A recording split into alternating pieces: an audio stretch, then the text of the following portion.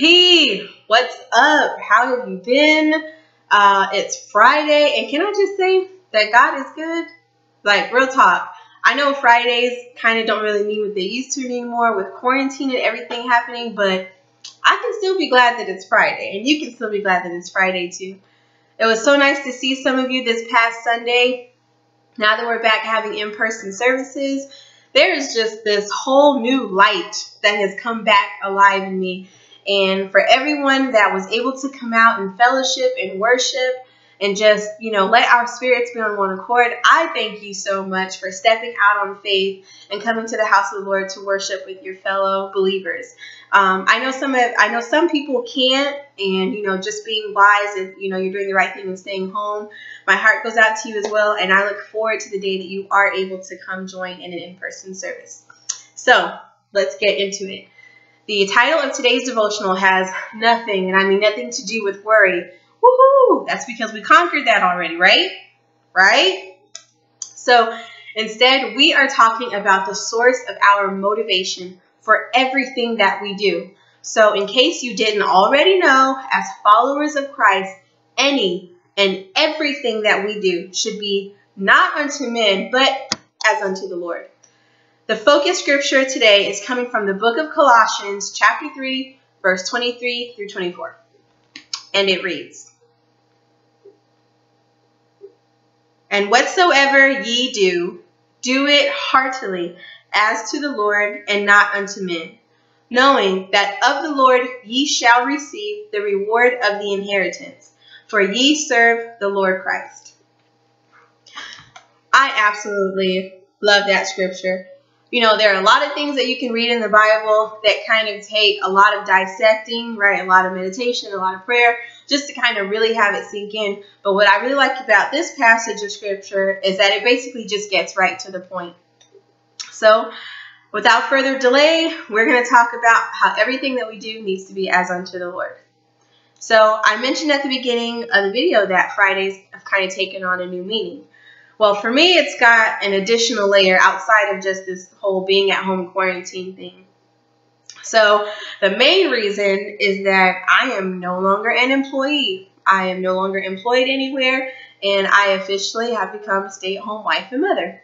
So I had already been home for a couple of weeks with the pandemic and self-quarantining and all that stuff. So I had been working from home, but I was still going to the office here and there. But I am officially this is my job now. And I kind of, with the nature of my employment, always knew that this time was a possibility. But I always kind of figured that if that job ended, that I would just do what I've always done and just go find another job. But for the foreseeable future, this is my position. I am a stay-at-home wife and mother.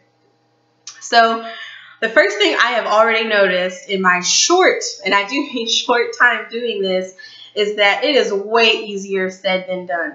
I can show you better than I can tell you.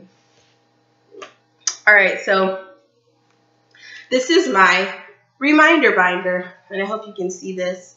So this is what my life was looking like in February, and it was so organized, and I had pretty much planned out and thought out everything, right? Well, quarantine happened. March got kind of slim. April, just as slim. May, this was peak remote working from home, and this was actually my last month of work. And then bam. I am not proud of this, but this is what has happened to me since this quarantine situation started.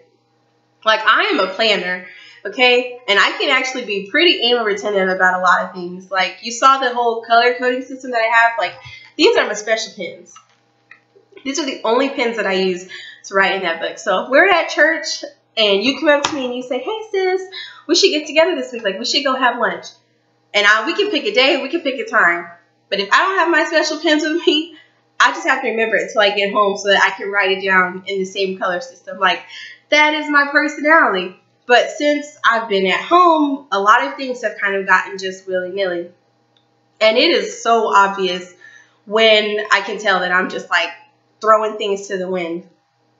When I was going to work every day, before quarantine, like I had an appointed time that I had to be there. I had a certain appearance that I had to keep. Hair had to be combed, I had to be clean and presentable, all that stuff.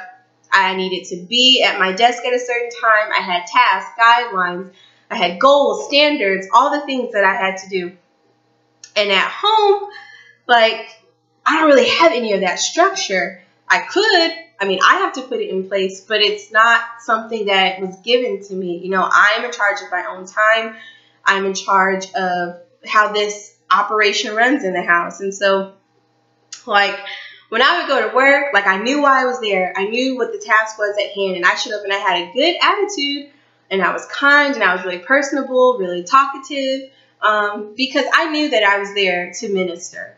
That job was an answered prayer, and I did not want to, not take advantage of everything that the Lord had put in front of me while I was there. So, like, we had daily meetings, and I would use that time when it was my turn to run the meeting to facilitate. I would open up with a scripture or an inspirational word, much like this devotional that we're doing today. And every opportunity that I had a platform like that, I used it. I was bold and I was unapologetic about my faith. And I really don't intend to give my family any less than that. Like, just to paint a picture for you of how I was appreciated by my coworkers. So almost 2 weeks ago to today, I left my job. And on my last day, my coworkers and my supervisors, they took me out to lunch, which was pretty typical. Everybody would go out on their last day. But one thing that happened to me that nobody else got, my coworkers blessed me, my team blessed me with an envelope full of cash and cash gift cards. And not one other person on our team received anything like this upon their departure. We might have gotten like a card and we all signed it. And I think once we bought a team gift.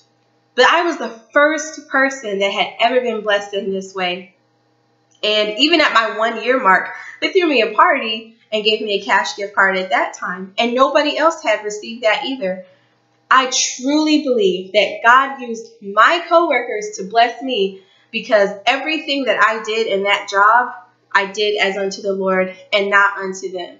I mean, they a lot of them don't go to church and they don't have the same faith that I have and they're not in full truth. And their idea of having a good time is very different than mine.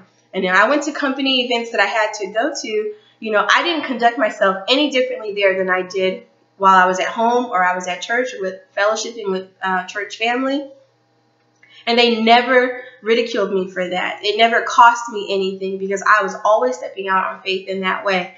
And, I'm still trying to find my footing in my new role, but this journey I'm going to benefit in the same way. I am going to find that value, but it's all going to be in what I put in is going to determine what I get out of it.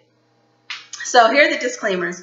I've never done this before. I have worked my entire adult life.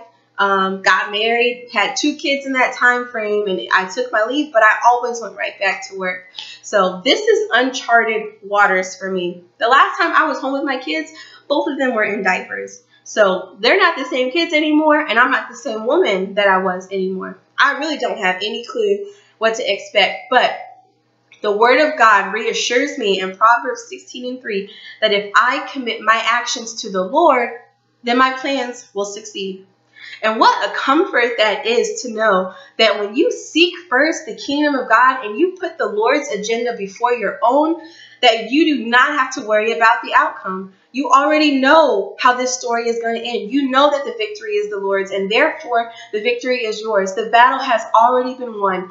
We as believers, we just need to put our trust in God and allow Him to do what He's always done. So that's what I'm going to do. That's what I'm going to work toward. So my husband and I, we've made the decision that I'm going to homeschool during the summer to make sure that our son is prepared to start kindergarten in the fall. For those of you who don't know, as parents, a lot of us are still waiting to find out if our schools are even opening in the fall. So we'll see what happens with that. But in the meantime, I've got to get him ready. So I've had to buy all kinds of school supplies and, activity books and lesson plans, all this stuff. And I have to put work into this. I have to create outlines and, a plan for what we're going to learn this week and, all that stuff. And it is a lot of work. I'm not a teacher by trade. I have a degree, but it's not in teaching. So I'm having to teach myself on how to teach him. And it's not just something that I'm able to wing. When I don't put any effort into it and I do it, just to say I did it, he's frustrated. I'm frustrated. My daughter, who sometimes has to suffer through it all, she's frustrated. And it's not a great experience for anybody. But when I do it because it's the right thing to do, and when I do it right because that's the kind of attention and energy that it deserves, we all have a good time when we have class time at home. And that's what I really want. I want to invest in my children while I'm here. And I don't want to do it just for the sole purpose of him being ready for school. But these are skills that I can teach him when we have praise and worship before we start school and we pray together. These are things that I can do to set him up for his adult life and his life in the kingdom, doing whatever it is that the Lord is going to put on his heart and my daughter's heart as well for them to do. So in all of this, what I've had to accept is that money is no longer a motivator for me. I'm not going to get paid regardless if my son learns anything from me or not.